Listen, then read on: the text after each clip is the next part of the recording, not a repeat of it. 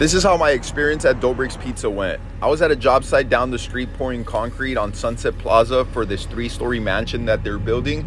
And it's not the first time I go to this job site, so every time I went there, I wanted to stop by. I just never had a chance until today. So I get there and I try to open the door and they tell me we don't open until 4. So I took the walk of shame back to my truck.